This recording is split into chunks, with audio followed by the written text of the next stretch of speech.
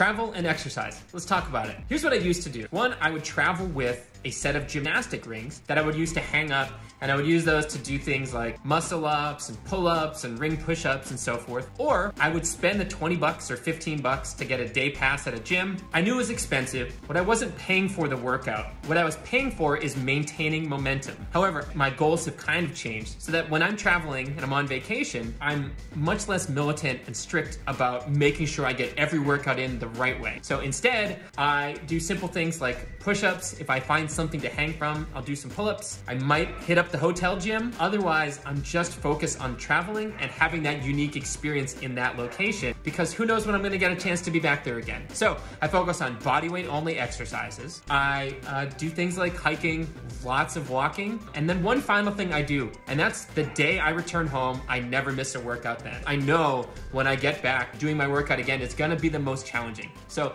that's what I focus on the most, making sure I hit that workout the day I get back.